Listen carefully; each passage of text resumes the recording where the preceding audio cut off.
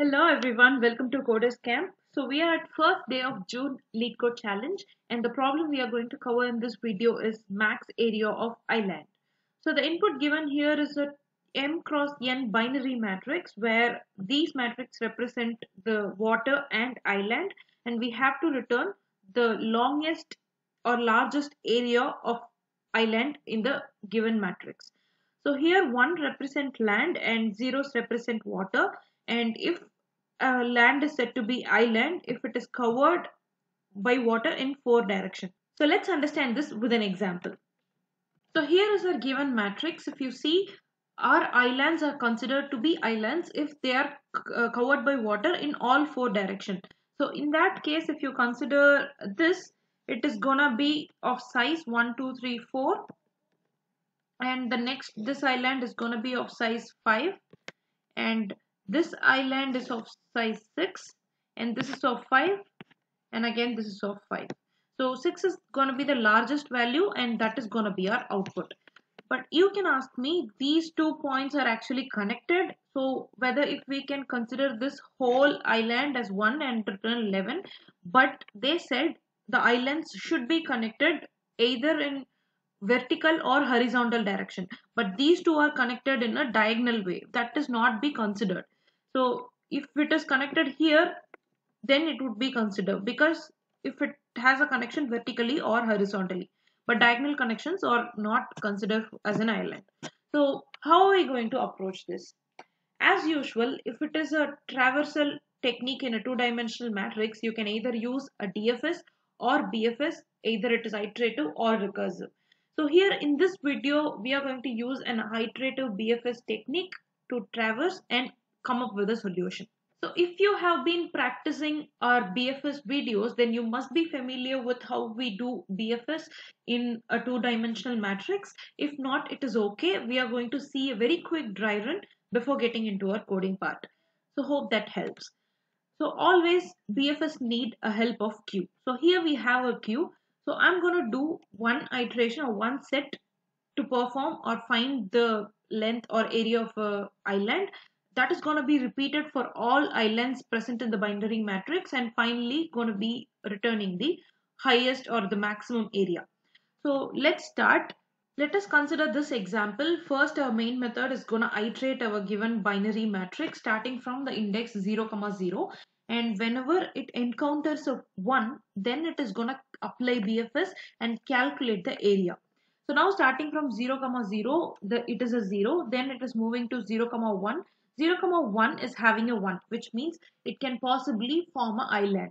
So in that case, we are going to call our BFS. What does our BFS do is, it is going to pass the coordinates of this cell. So this cell's coordinate is going to be 0, 1. So once we pass 0, 1, it is going to traverse both vertically and horizontally and add its cell to the queue. So in this case, our queue is going to first have 0, 1 and explore its neighbors. So its neighbors are going to be 0, 2, that is horizontally, and 1, 1, that is vertically. So once this is done, we are gonna pop 0, 1 because we have explored its children or neighbors. Then comes 0, 2. So from 0, 2, we are going to explore its neighbors. 0, 2 is another 1. So we are going to count plus 1 to our result. So our result is going to keep count of the number of ones it encounters in this particular BFS. So our result is so far 1 plus 1, which is nothing but 0, 1 is a 1 and 0, 2 is also a 1. So now let's explore the neighbors of 0, 2. So now from 0, 2, if you travel horizontally, you don't have to really travel before cells because as we have already visited them. So the next cell is 0, 3. So if you see 0, 3, it is not 1. So in that case, it is a water. It cannot form an island. So simply we are not going to add it.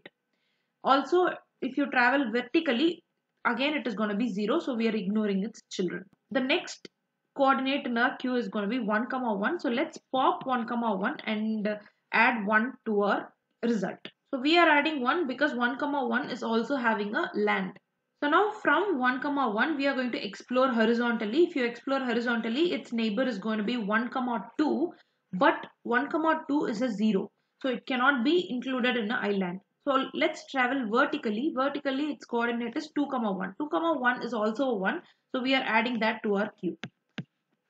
So now 2, comma 1 is having a land. So let's add that to our result. So now our result is added with one more 1 as we have one more land in our island. So we have only 2, comma 1 left in our queue. Let's explore its children or its neighbors. So 2, comma 1's neighbor are going to be 2, comma 2 and 3, comma 1. But both are actually zeros, which are waters. So no more island is being there connected. So in that case, we don't really have to add anything to our queue. This 2, comma 1 also will be popped out. Now our queue is empty for this particular island, and overall it has formed the area of 4. So we are going to return it back to our main method, and in our main method we are going to have a max variable which is going to keep hold of maximum area so far. So far it is 4. So again it is going to start iterating the next values. So now we have started iterating our BFS with 0, comma 1.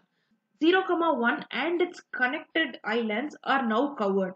So it is really not going to be helping us if we start again from 0, comma 2.